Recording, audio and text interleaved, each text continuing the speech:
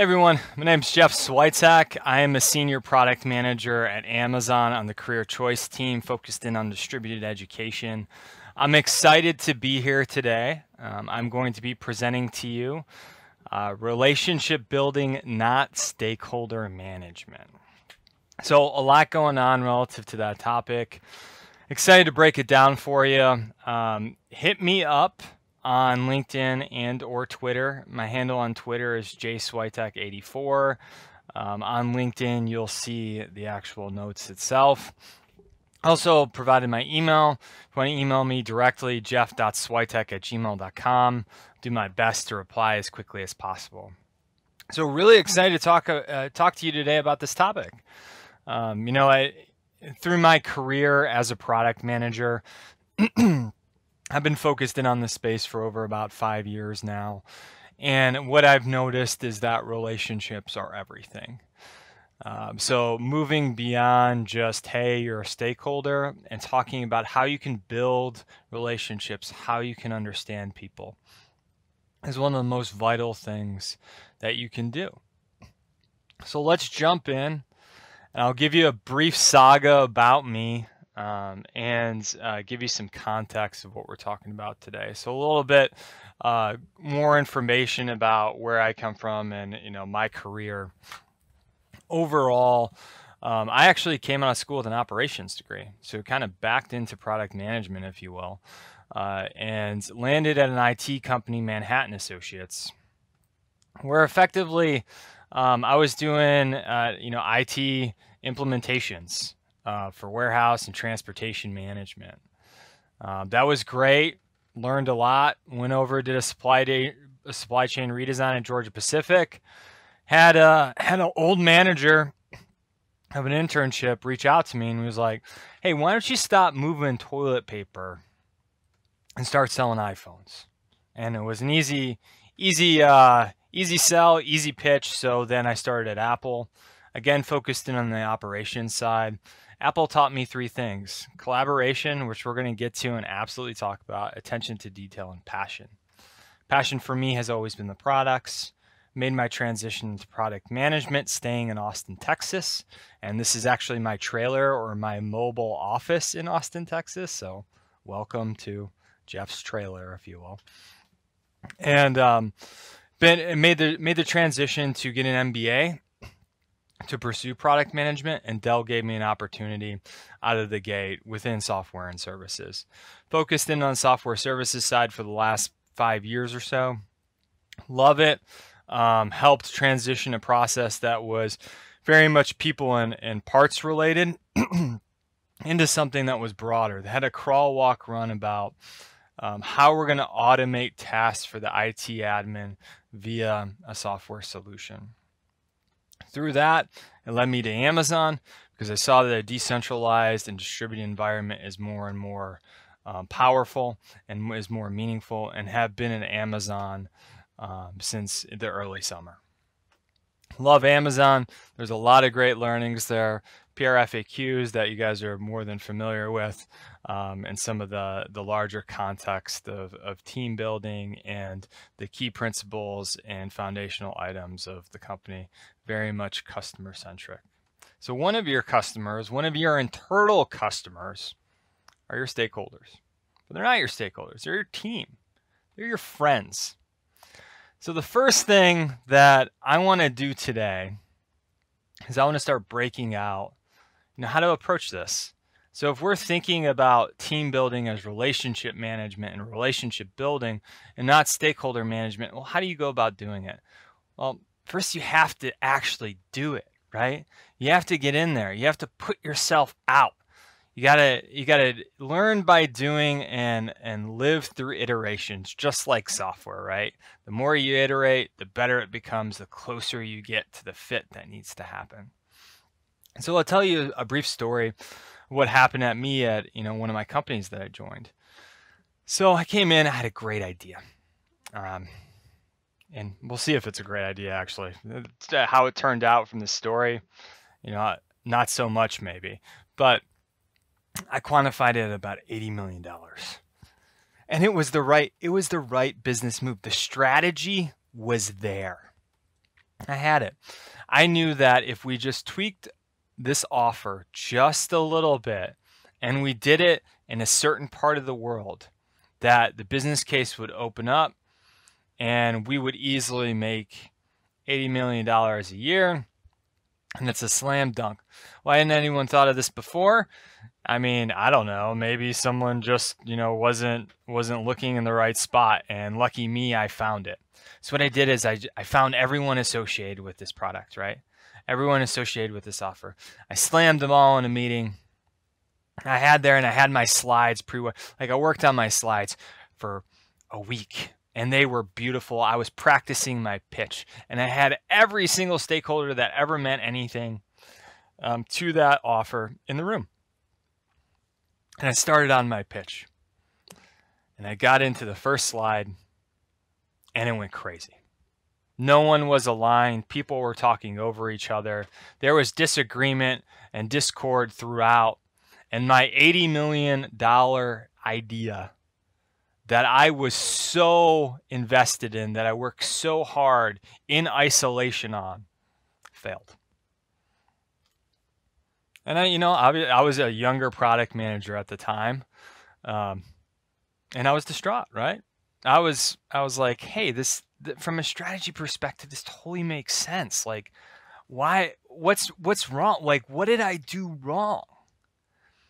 And there were a number of things. So I want to talk to you about those areas within that situation that, led to the failure of the idea and ultimately not adopting it at all. So let's start breaking out those areas of where things went wrong. And there are 5 key ones that I want to talk to you about today. First is the audience. Who they are, what they do, what's important to them, how you relate. Don't skip that small talk. Communicate. The second is the problem, not the solution. Focusing in on the thing that's broken. The third, tell your story. I told you my story at the top of this video and top of this webinar. Now, that's where I come from. That's my professional career. More about me. I'm a new father. I'm experiencing that. I came from, my parents were born in the Northeast. I moved to the South, and then I moved Southwest to Austin. All those things matter.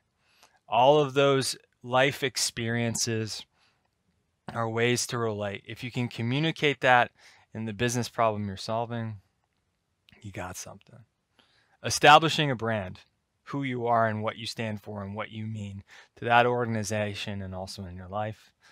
And timing is everything. It may not be a good idea to start soliciting a new process improvement at Apple during peak iPhone launch, for instance. And don't think I didn't try to do that, because I definitely did, and it failed. So learn from experience there and iterating. So those are the 5 areas. Audience, problem, not the solution. Tell me a story. Establish a brand. And timing is everything. So let's break out that first area. And that's the audience. And really what it comes down to is knowing your team, right? So if you take a look at that slide 4, it's your network, and it's the broader network of people that matter. How is the organization structured? Who are the key players? Know your org. Know the problem you're solving and the org that it touches. So if the organization is in silos, if it's grouped by product or if it's grouped by functional area, who leads them? Who has the ear of the leader, who is the most important influential stakeholder that gives the thumbs up or the thumbs down, similar to Gladiator? That's who you really want to talk to. That's who you want to know. Know the individual contributors who click below the decision maker, who understand the problems at hand and how their leader will be thinking about those problems. If you connect those dots and you understand that larger network, You're then able to navigate that network in those waters to figure out the key pain points, to know the sticking points in the discussion and the roadblocks that you're going to occur. So you have to know that team. You have to know that network and the way it's structured, the people underneath it, who to talk to better understand what the feedback's going to be to get in front of it, to help that pre-wire. The way I generally do this, and this is, you can get super clunky, right? Or you can get super technical rather, and you can bust out a spreadsheet, or you can get visual and throw it in PowerPoint, or you can just keep it in your head. I find that all of them work. With that said, I did list a few screenshots of ways to look at it. So one area, especially is if you're in a huge organization and it's super cross-functional with hundreds and hundreds of people, you're going to want to list out your stakeholders by name, and then who that contact person is, what power they have, the interest, and then the engagement strategy that you're going to really start talking to them about. Some managers love to delegate work and decisions to their ICs. Others, obviously are going to be more involved in that decision making. You have to get to know that. And the only way you can do that is through one-on-ones, through talking consistently and actively. So focus in on that.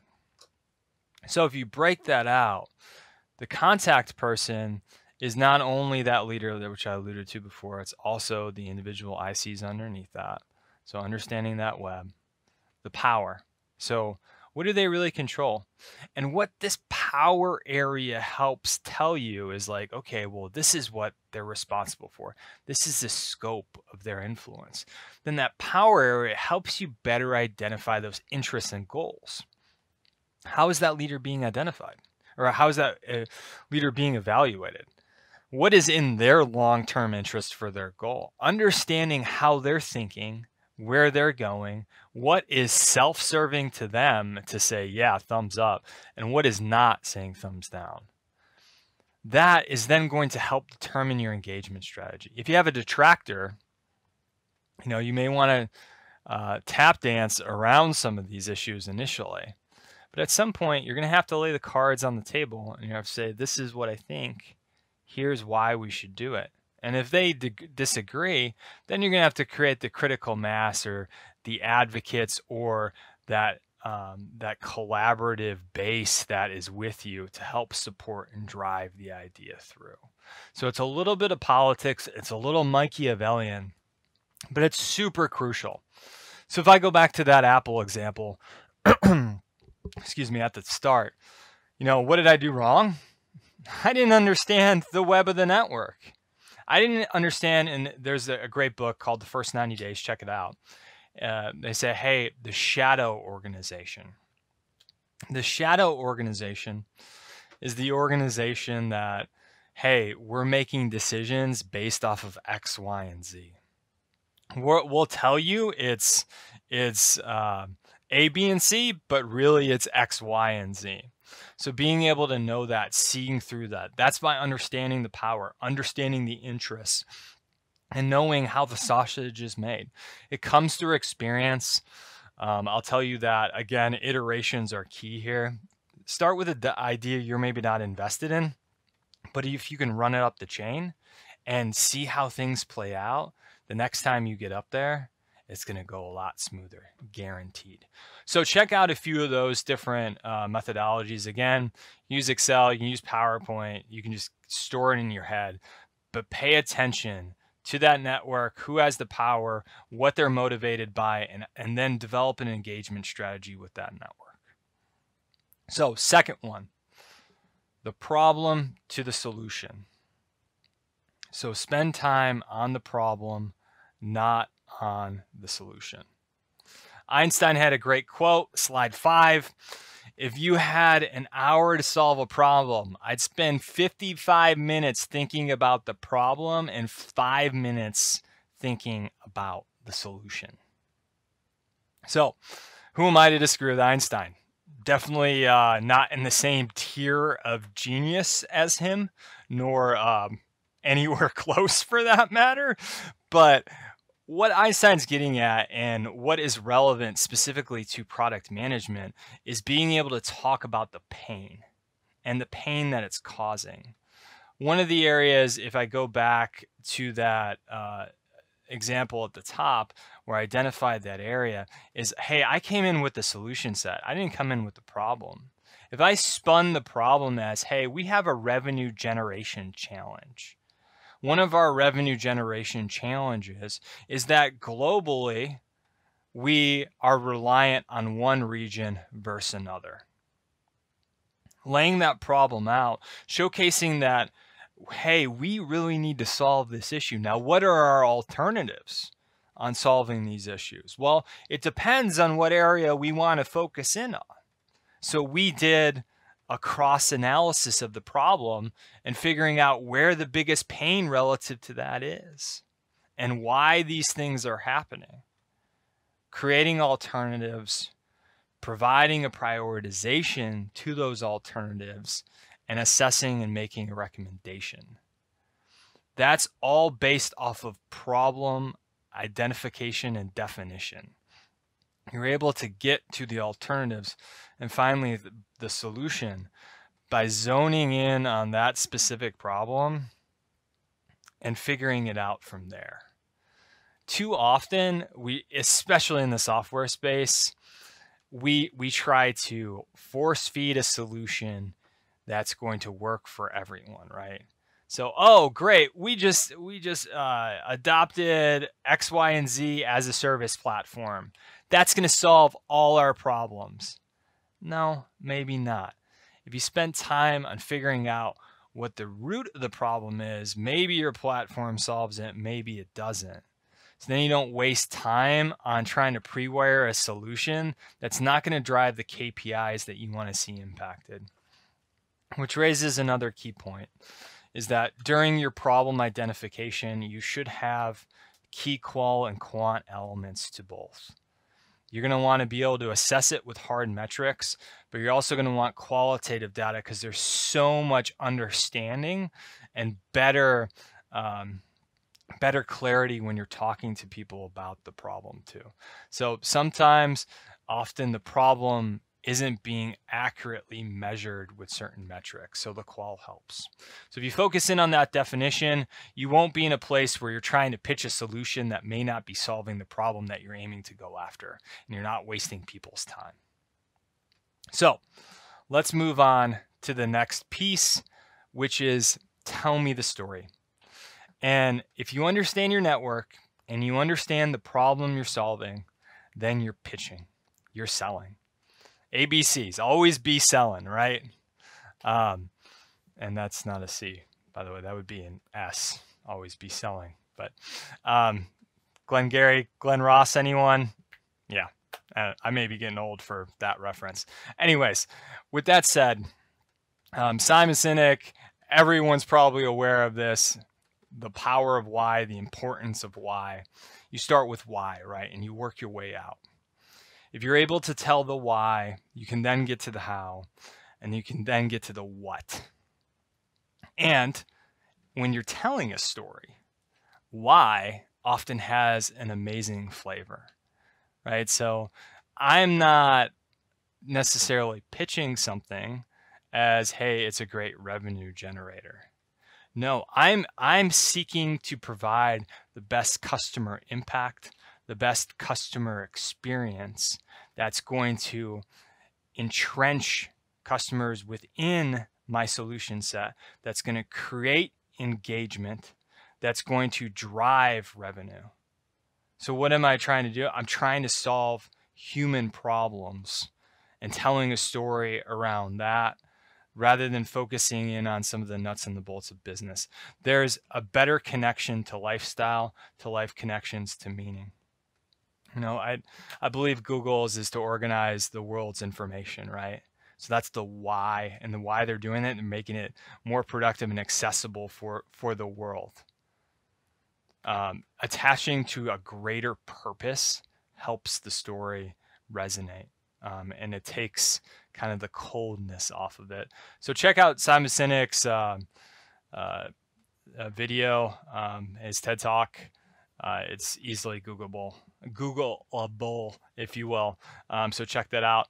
Also, I included the elements of storytelling. So, what is the question that you're asking? Acquiring the information, analyzing the data, organizing your thoughts and information, embracing revisions, and getting user feedback, and taking actions. National Geographic did a really nice job with this infographic. Check it out. It has some interesting tidbits relative to the details on storytelling and how you can go there. Be mindful, however, that in some organizations, I know Dell and Apple are very much like this, is tell me the answer first. So you have to come locked and loaded with an executive summary slide. And then after you tell the stakeholder, you tell the decision maker, since we are building relationships, not team building, or excuse me, not just pre-wiring stakeholders here. When you're informing and building that relationship with that stakeholder, you're giving them the information they need to, and then you kind of back into the story. So be mindful that that changes per organization as well. Okay, so we covered know your team, the problem, not the solution, tell me the story, and now we're on establish a brand. So who are you? I mean, I feel like that's been a question in every Star Wars movie since the start of time. Who are you? What do you stand for? What's your style, right?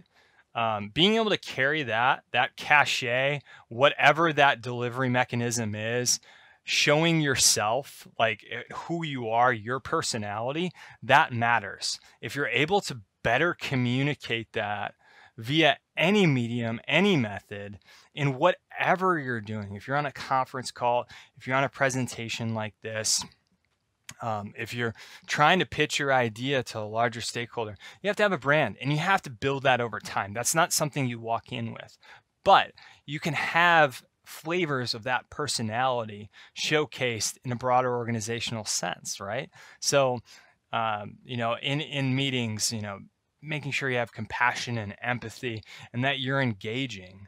And, if you're not that warm and fuzzy, find areas where you can enable that type of small talk. Give your team a sense. Give your larger, broader network an understanding of what you're about and who you are and how you go about your business. It doesn't have to be 100% serious all the time. It doesn't have to be business all the time, right? You're going to have to let people in to a certain extent, let them know who you are as a person and connect with them on that level. And then you can start establishing your brand as trustworthy, reliable, and high quality work. And that's the real goal of where you want to go. So that brand is super critical on then allowing you to have the credibility to raise into a higher executive level audience for you to tell your story, to solve problems, and know that network to communicate like, well, hey, I talked to Bob about this. I talked to Sarah about this. I talked to Sage about this. And they all knew and aligned and agreed. So definitely, powerful there. So establishing that brand and that credibility is huge when you're thinking about the next level and these next steps on, overall building relationships and not just managing stakeholders. So last bit, and then I'll wrap everything up, is timing is everything. I mentioned this at the top, right? It's best probably not to pitch an idea at Apple during Black Friday, Christmas, or an iPhone launch, or any launch for that matter. There's a time and a place, and understanding that within your organizational sense does take a better understanding of what's going on, but also awareness, right? So don't only think about your own self-interest. Understand what's going on in a broader sense across your organization. That ties back in to knowing your network. By having consistent one-on-ones with people, you're able to better drive that communication, to better understand what's happening in the org, and drive meaningful results as the impact that you continue to accrue. So that the timing piece, if that's not spot on, your idea is going to be straight armed and pushed to the side and disregarded if you're not very cognizant of that. So overall, I've been recapping a lot, but I'll do it again. Know your network, know your audience, double click on those decision makers and those stakeholders, get down to the IC level, make sure that you understand the power and their self-interest relative to goals, and create an engagement strategy. Second piece is the problem, not the solution. Start with the problem. Spend the majority of your time identifying what that is, then backing into alternatives, then going into solutions. You'll save yourself a lot of time, and it'll be a well thought out solution at that point. Because everyone's going to be asking you, what about this? What about this? What about this? And you'll have an answer to that because you've thought deeply about that fundamental problem. Third piece is tell a story. Focus in on the why. Why are you doing things? Are you trying to make humanity better? Are you trying to make your customer experience better? Well, why are you doing that? Because you want to educate people, because you want to organize knowledge. Why are you doing that? So being able to tell that story of why and peppering in that understanding. People love stories. From the start of time, that's how humanity learned with them. Fourth piece, have a brand, establish one, whether it's quick, reliable, trustworthy, thoughtful. All these things, who you are, let your personality shine through and don't be afraid of it. And then the fifth, timing is everything. Know the organization, where they are at relative to release cycles. Is leadership stressed out? Is now the right time to bring up new ideas? How are things going? These are all key in getting buy-in towards your solution. So a couple of books to check out. Advocacy, John Daly, a professor of mine at the University of Texas. He does an excellent job of talking about advocating ideas. First 90 Days, excellent book. Breaks out shadow organizations and how to pre-wire initially and understand what's happening in an organization early on in your journey, in your career with them. Simon Sinek, TED Talk, freaking amazing. Check that out as well. If you want to get in contact with me, would love to chat, open to any sort of communication. I'm active on LinkedIn. Hit me up. You'll see my profile list there. Twitter, jswiatek84. Absolutely on Twitter as well. And if you want to email me direct, jeff.swiatek@gmail. Look forward to hearing from you, and thank you for spending this time with me today. And remember, it's really all about relationship building and team building and having compassion and empathy with people. And it's not just the X's and O's of business and or stakeholder management. So talk soon, and thanks again. Bye.